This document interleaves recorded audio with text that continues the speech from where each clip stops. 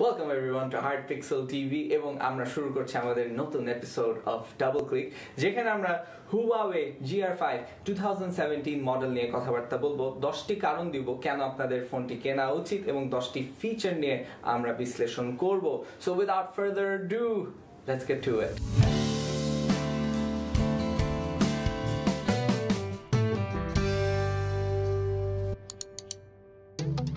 Camera Huawei Gr5 2017 স্মার্টফোনটি সর্বপ্রথম বিশিষ্ট হচ্ছে এর ডুয়াল ব্যাক ক্যামেরা। ফোনটির রিয়ারে রয়েছে একটি 12 মেগাপিক্সেল ও একটি 2 মেগাপিক্সেল শুটিং ক্যামেরা। Huawei দাবি করেছে ফোনটির দ্বারা দ্রুতগতির অটোফোকাস সম্পন্ন ছবি তোলা যাবে। ফোনটির অটোফোকাসের টাইমিং only 0.3 সেকেন্ডস। ক্যামেরার প্রতিটি পিক্সেল সাইজ 1.25 মাইক্রন। এছাড়া ডুয়াল ক্যামেরার আরেকটি বিশিষ্ট ফিচার হলো এর বোকে এফেক্ট। হুয়াওয়ের মতে 12 মেগাপিক্সেল ক্যামেরাটি অবজেক্টের ছবি তুলে এবং 2 মেগাপিক্সেল ক্যামেরাটি অবজেক্টের ডেপথ অফ ফিল্ড নির্ধারণ করে। রিয়ার ক্যামেরার মাধ্যমে আপনি সর্বোচ্চ 1080p ভিডিও শুট করতে পারবেন।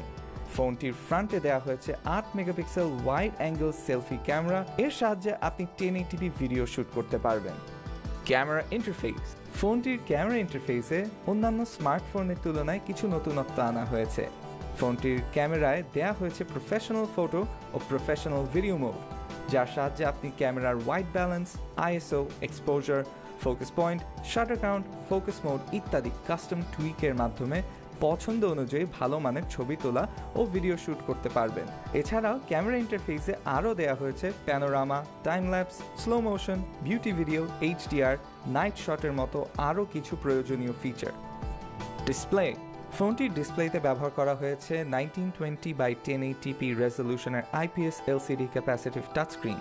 ডিসপ্লে সাইজ 5.5 ইঞ্চেস ও পিক্সেল ডেন্সিটি 401 ppi। ফোনটির বডির সাথে স্ক্রিন রেশিও হলো 72.5%, যার ফলে ফোনটিতে আপনি খুব সরু বেজেল পাচ্ছেন। ফোনটিতে আরও দেওয়া হয়েছে scratch resistant 2.5D curved glass, যা প্রোটেকশনের পাশাপাশি ফোনটির ডিসপ্লের সৌন্দর্য বৃদ্ধি করেছে।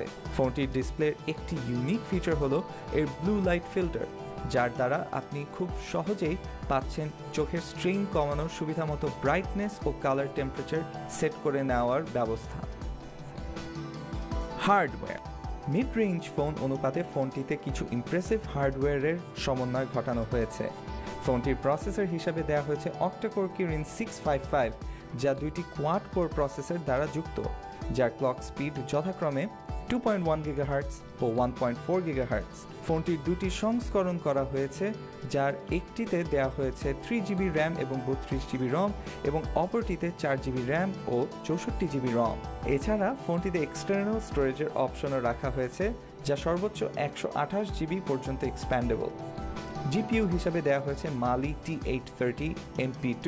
এ সকল হার্ডওয়্যারের সমন্বয়ে ফোনটির অ্যান্টুডু বেঞ্চমার্ক স্কোর এসেছে প্রায় 57,000, যা বেশ উচ্চমানের মাল্টিটাস্কিং ও গেমিং পারফরমেন্স দিবে। রেগুলার সেন্সরসের পাশাপাশি এই ফোনটিতে দেওয়া হয়েছে gyroscope, magnetic field, motion sensor, হল সেন্সর ও স্টেপ কাউন্টারের মতো অত্যাধুনিক কিছু সেন্সরস। ব্যাটারি ফোনটিতে দেওয়া হয়েছে 3340 মিলিঅ্যাম্পার লিথিয়াম আয়ন ব্যাটারি, যার মাধ্যমে ফোনের হার্ডওয়্যার অনুপাতে সহজেই আপনি একবার চার্জে 1 থেকে 1.5 দিন ব্যাকআপ পাবেন।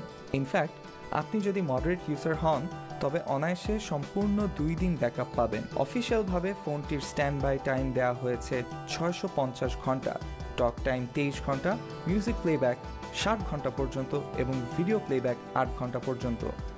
ফিঙ্গারপ্রিন্ট ফোনটির আরেকটি উল্লেখযোগ্য বিশেষত্ব হলো এর ফিঙ্গারপ্রিন্ট স্ক্যানার, যা আপনার আঙ্গুলের স্পর্শেই ফোনকে আনলক করে দিবে। এত ফাস্ট ফিঙ্গারপ্রিন্ট রেসপন্স সর্বশেষ ফ্ল্যাগশিপ স্মার্টফোন ছাড়া অন্যান্য ফোনে দেখা যায় না। এছাড়া ফিঙ্গারপ্রিন্ট স্ক্যানারে কিছু ইউনিক ফিচার যোগ করা হয়েছে, যেমন আপনি ডিসপ্লেতে টাচ না করেই ফিঙ্গারপ্রিন্টের উপর স্ক্রোল করলে আপনার স্ক্রিন নোটিফিকেশন বারটি নেমে আসবে। এছাড়া গ্যালারিতে ফটো ব্রাউজ করার সময় স্ক্রিন টাচ না করেই ফিঙ্গারপ্রিন্টের উপর লেফট রাইট সোয়াইপ করে ইজিলি ফটো ব্রাউজ করতে পারবেন।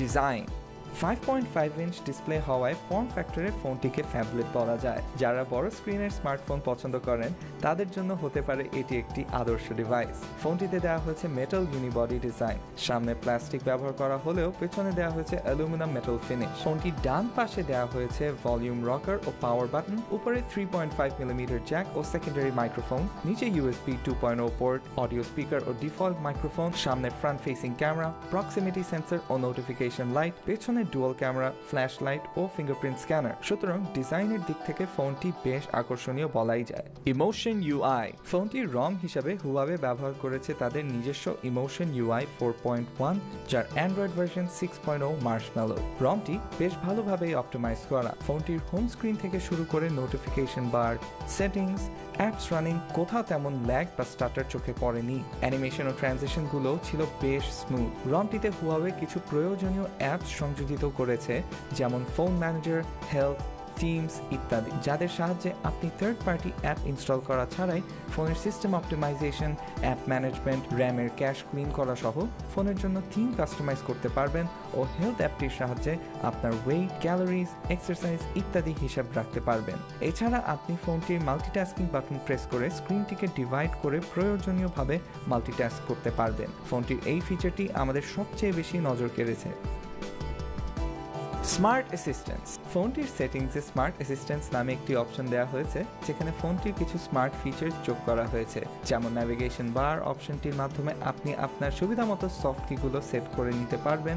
পাশাপাশি নোটিফিকেশন প্যানেল পুল আউটের জন্য শর্টকাট অ্যাড করতে পারবেন। ফ্লোটিং ডক অপশনটির মাধ্যমে আপনি স্ক্রিনের যে কোনো পাশে আইফোনের মতো ভার্চুয়াল সফট কিজ আনাতে পারবেন। এছাড়া ফোনটি যদি আপনি এক হাতে ব্যবহার করতে চান তবে ওয়ান হ্যান্ড UI থেকে মিনি স্ক্রিন ভিউ এনেবল করে ন্যাভিগেশন বারের উপরে সোয়াইপ করে ইজিলি স্ক্রিন ছোট করে নিতে পারবেন।